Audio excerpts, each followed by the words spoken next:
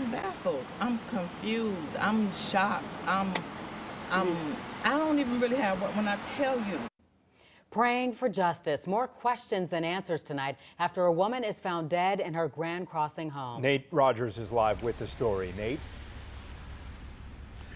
Yeah, Dawn and Anthony, loved ones say it just does not make sense. Aaliyah Newell was known to maintain a tight-knit circle of sorority sisters and even professional colleagues. And we've also learned that she had just been recovering from a major stroke that she had suffered last year. Her family members and friends tonight devastated as police search for answers. My friend was beaten to death. I don't know how to process that. Aaliyah Newell was a graduate of U of I Champaign-Urbana. Professionally, she worked in human resources, also working as an adjunct professor, a very active member of the Alpha Kappa Alpha sorority.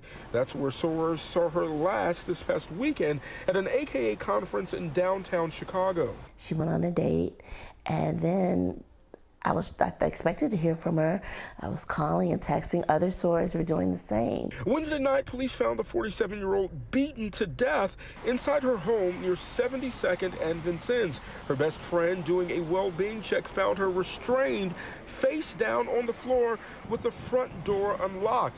Even more bizarre, Newell's black Mercedes-Benz was found parked 1 block behind her home at 72nd and Perry. Tell me why. She always park in the garage or right here. We argue over parking spots. Kachilia Martin and Newell are neighbors. They dog set for each other from time to time.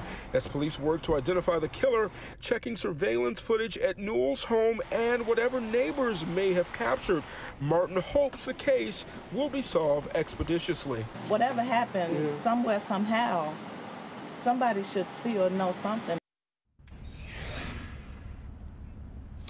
Yeah, we also learned that Newell was excited about becoming an aunt as her sister is currently expecting. Now, police also told us that many items were stolen from Newell's home, a home that she occupied by herself, items including electronics. No suspects are in custody at this time. We're live outside Chicago Police Headquarters. Nate Rogers, Fox 32 Chicago.